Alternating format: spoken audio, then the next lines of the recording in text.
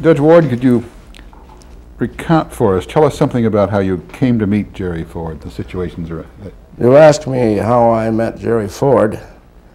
It was back in 1931. We'd graduated from high school, he out of Grand Rapids, and I graduated out of Detroit Northwestern High School and went up to Ann Arbor.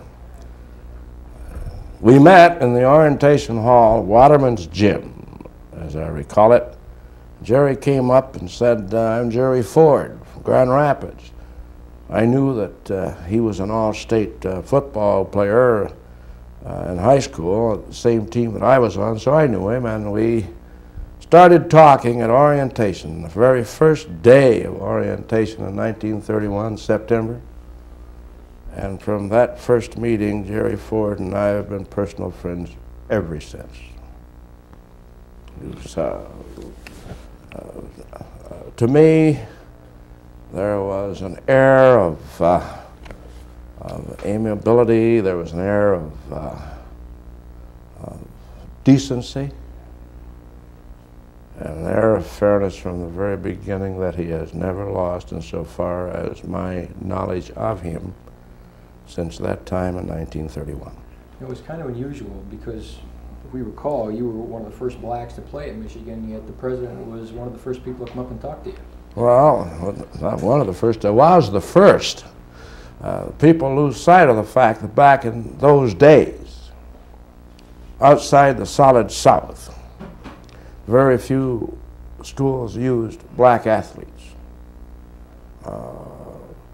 I was the first at Michigan in 1931, the first place since 1898.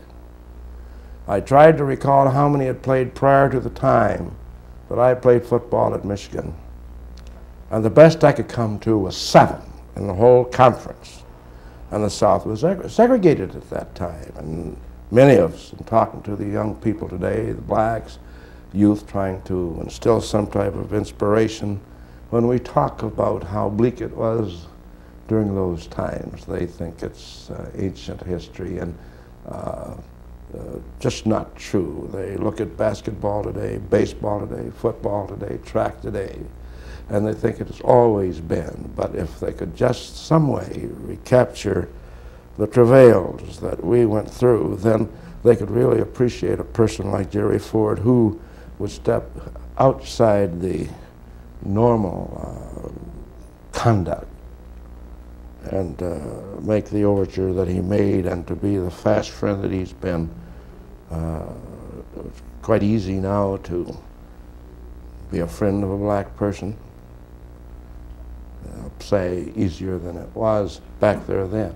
Back there then, you were subject to being ostracized if you became too involved with blacks.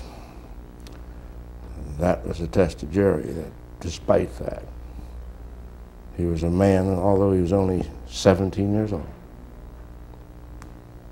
Can you tell us a little bit of the kind of football player that the president was? You mentioned that he was a two-way man and more hostile and agile. You asked me what kind of a ball player he was. I resented the press when they said that Jerry played without a helmet and in a deprecatory way, regardless of who the remark is attributed to.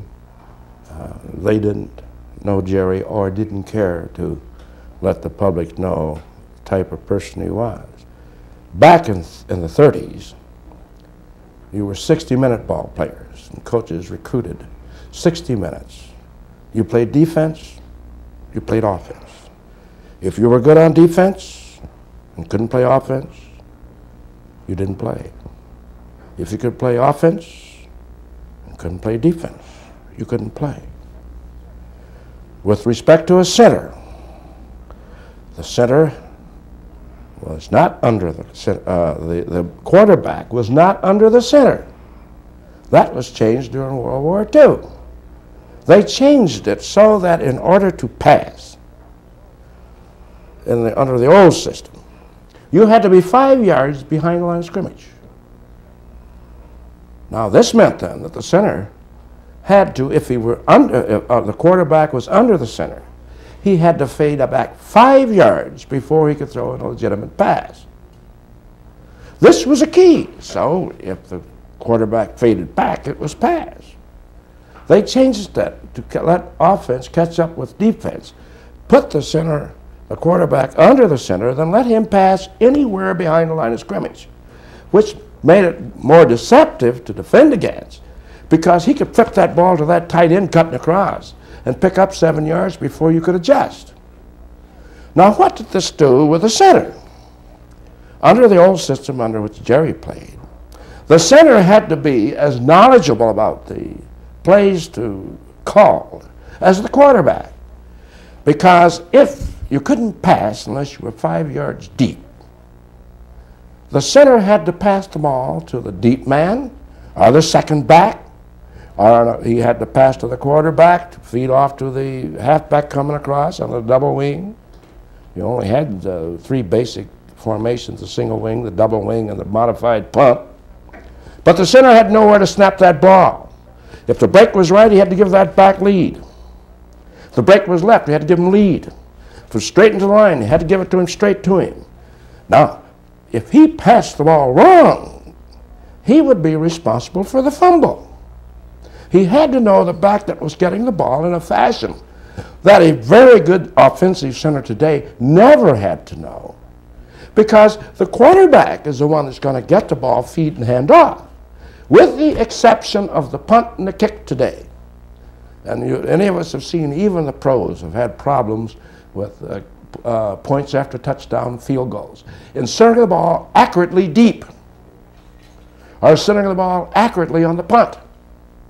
Well, this was a regular thing and ball when we played it, so Jerry, who played center, had never made a bad pass. I don't remember Jerry ever making a bad pass. And I would suspect that even though in our senior years, when we didn't win a game, excepting the Georgia Tech game, one reason why Jerry was singled out of a team that had such an awful record to play in the Shrine game and the College All-Star game, it must have been because of his accuracy as a center and knowledge of the game and doing things right, because it was most important. Because there were teams in the Big Ten Conference who beat us who had nobody on the College All-Star game and the Shrine game. And I'm reasonably certain nobody had a crystal ball back there in 1931 and said, we'll put Jerry Ford on the All-Star game or the Shrine game simply because in 1976 he'll be running for President of the United States. He did it on merit as it was then. Good. Let me hold you for just a second, Judge, and let me We have a camera. Oh, there seems to be a lighting thing. They want me to check on that. If you just excuse us a moment. Sorry. So I had a handkerchief. The forehead. And I could even find a glass of ice water. Would that well, no, that No, no, that'll start popping out. That's what I was just going to say. It would make it worse. Okay. All right, this is take 2 of Willis Ward, continuing series of interviews. All right, we are ready. Okay, give me the beep. And we are up to speed. Sorry, I said we are ready for their sake. Oh. There are two kinds. You are at speed. All right. Okay. You were asking me about some of the differences in football today as against the time when Jerry and I played. I should think that the ingredients you hear coaches talk about back there then is the same now. They want agility, they want hostility, and they want mobility. Now, back before World War II, the players that played on good ball clubs had to go 60 minutes. Now they had to be mobile, hostile, and agile, as it's been known, as they said. If you were strong enough to play defense but not quick enough to play offense, you could not play. If you're quick enough to play offense, not strong enough to play defense, you could not play. So lines generally ran on a good team somewhere between 200 to 220 pounds, because you had to have that ingredient, those combinations to play no substitution. Now come World War II with unlimited substitution, putting the quarterback under the center.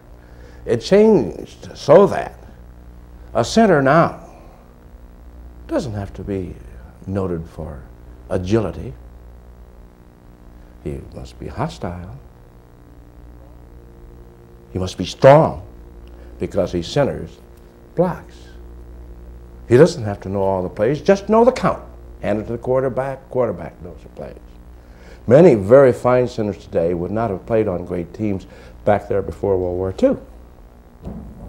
Wow, by that same token, you can't think of an end, a defensive end, in an established college team today playing defense who weighed 180, 185 pounds, not defense.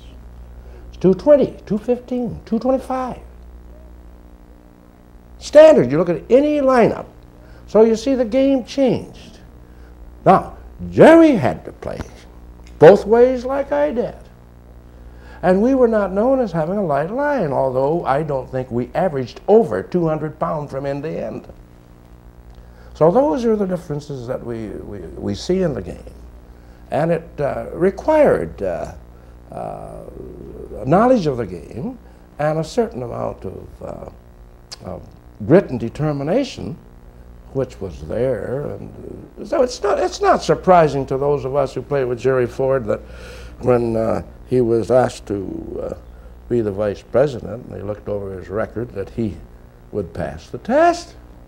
He was that's all we know him, is a fair, honest, decent, good, able man who never had problems with eligibility, at a school that was known for tough standards. It was hard to get in, hard to stay in. He made it. And I don't think he went to a law school that was a cram school. I understand that Yale Law School is a fairly decent law school. And I don't think they're going around giving law degrees to people because they like them. And I don't think that they're clairvoyant there enough to know that they were given a degree to a guy that one day would be president of the United States. He had to earn it. We're not surprised, Gerald. None of us. We're not surprised at all that Jerry passed the test and has done a good job as president of these United States. We expected it of him. What about the allegation that, not the allegation, but the president played on a team didn't win too many games? Didn't win but one game, and that was a game I sat on the bench on. He never seemed to give up, did he? No, it's not like him to give up. And you don't talk of Jerry Ford in the sense of a quitter. You look at him on TV even today. I can see him just like he was when he was tow-headed, that blonde hair over his head, over his forehead, coming out with his chin jutted out. You push him, and he fights. You push him. He's not going around with a chip on his shoulder, but he's nobody's pushover by any stretch of the imagination. Can you recall any kind of attempt to push him over that might have happened in your... Well, he took care of himself. And obviously, every time you got out to play, the guys on the other side tried to push you over. But no, he was a good ball player. He played on 2 undefeated ball clubs. Lettered 3 years that he earned his letters. He earned them. There's no gifts. And he played behind an All-American center, Chuck Bernard, who got there first. In Michigan during that time, the seniors were given precedence over junior classmen, and you had to wait your turn. Now, the captain of the team when I was there got injured my sophomore year, and fortunately I was able to play as a sophomore. But Chuck Bernard was an all Big Ten center his sophomore year, and an All-American his senior year. Never got hurt. As I said, you had limited substitution, and for 2 years Jerry came in at that time. But when his turn came, he was the #1 center on our 1934 team.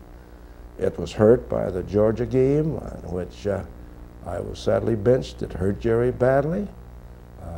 Tell us about that story about the Southern school. Well, back there, you see, the Southern teams, one of the things we sit and comment about today is to see Bear Bryant at Alabama and the coaches at Georgia and Georgia Tech and Tennessee and all those fine schools playing the black kids today. When Jerry and I played, they wouldn't book, nor would they field their teams if a black kid was on the team.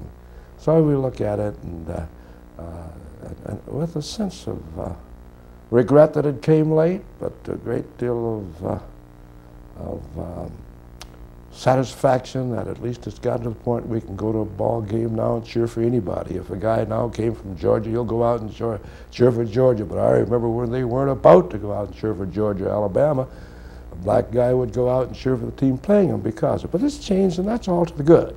Now, when we played Georgia Tech, I was benched. It hurt Jerry Ford badly. He wrote to his father, wanted to quit the team.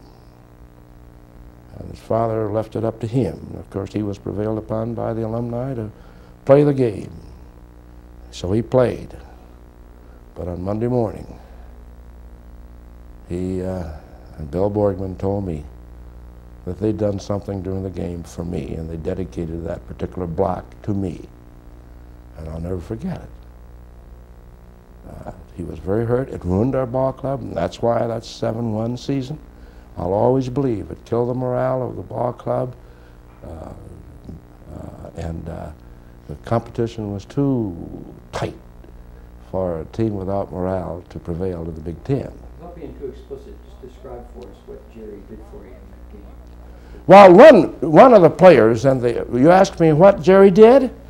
Well, it seemed as though as the game got started, the fellow on the other side of the line made a remark about him loving people like me. And his adjectives were not, they're bleep adjectives, so I won't use it. Whereupon Jerry and Bill Borgman put a block on him that ended that fellow's participation in the game. So they came back that Monday and told me that they dedicated that block to me. Very good.